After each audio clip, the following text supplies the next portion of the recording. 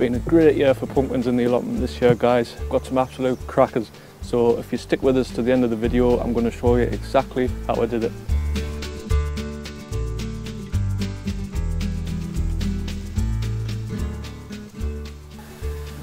So I'm starting this sowing on the 15th of April. You can go a little bit earlier at the start of April and sow indoors on a windowsill or on top of a radiator. But it's fine in the greenhouse at this time of year. So I'm starting off in a couple of pots here, and it's just normal multi-purpose compost. And I'm making 2 holes and I'm sowing 2 seeds in each container. Now, because these seeds are quite big, if you pop them on the side, then that means when you go to water them, the water doesn't sit on top and lead to rotting. So you want to sow about 1 inch deep and then cover with compost and give it a water.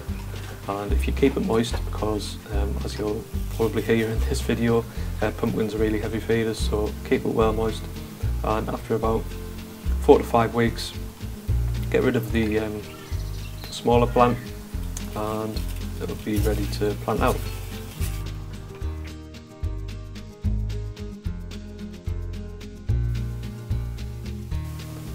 So when you're ready to plant out, it's best to dig a hole and pop some organic matter in, so that's manure or compost. Now I know this patch of land is being particularly well composted. I think I put some manure in a couple of months prior to this video, so I know it's got lots of good organic matter in there.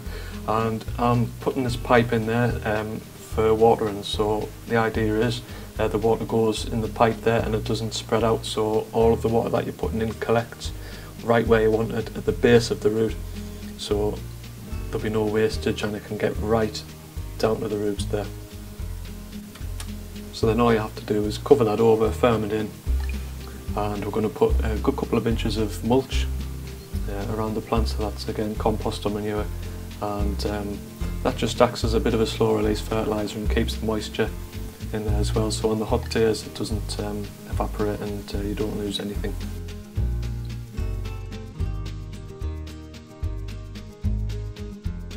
So watering the pumpkins is really easy, so they get 2 to 3 full cans of water every week, obviously weather dependent, and this method here I've just got a little ditch around the plant there just so the water collects in there and it doesn't seep out again, and this is no better or worse than the pipe method, so I did both in the allotment this year with good results there. And to get the leaves nice and green, I used a liquid seaweed feed once a week, so that's 2 watering cans per week and 1 seaweed feed per week, so they're getting 2 to 3 weather dependent, obviously, drinks per week. So it's the middle of July. This pumpkin's plant's been in the ground now for about 2 months, and there's a couple of little things I've done, so I'm going to take you through those now. So when the pumpkin plant starts to grow, they'll start to produce male and female flowers. So the male flowers won't have anything behind the flower. Leave them alone, that's for the bees to pollinate. The female flowers will have a small little pumpkin behind it. So if you want to grow a big one, so we're talking about the general sort of Halloween shop bought style pumpkins. If you want to grow the biggest one you can, or the biggest one that the seed will allow, wait till the pumpkins are around, well, one of them's around a tennis ball size. The rest of them you can just snap off with your finger whenever you see one. You can let nature take its course and you can just let it run and let everything grow, and then you'll get probably three or four pumpkins small to medium size. And you want to be giving them a feed once a week as well, so I was feeding them with liquid seaweed. I still am actually, but definitely start at the beginning with liquid seaweed, so I did that once a week, watered twice a week, and I pretty much give it a full watering can per plant. That's anywhere between sort of 5 to 10 litres. And when the pumpkins start to form, you want to switch to a potassium based feed, so you can get the little boxes of potassium in Wilkinson's. So that will stimulate the fruit and cause the fruit to grow bigger without adding too much leaf and green on it, because it's a nitrogen with the green and you want to encourage that at the beginning. But as soon as the pumpkins start to form, you want to switch to a potassium based fertiliser, and that concentrates on the fruit. When the pumpkin starts to grow a little bit bigger, maybe the size of a small sort of football, you want to put a little bit of wood underneath, so that way the pumpkin isn't sat on the soil, so when it rains, when the soil gets wet, it's less chance of rotting. So it's that time of year again, my favourite time of the year, especially in the allotment.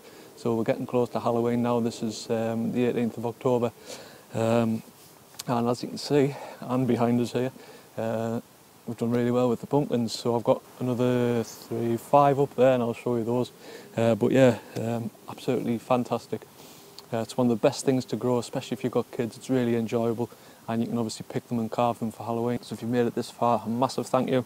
And if you stay with us for just a little bit longer, I'll tell you how to cut it properly from the vine. So obviously you can see the stalk here now. They won't all be the same length. Some will be quite a bit smaller, some might be even a bit longer. But if you can, you want to get at least an inch. You can go as long as you want, but try and get at least an inch there.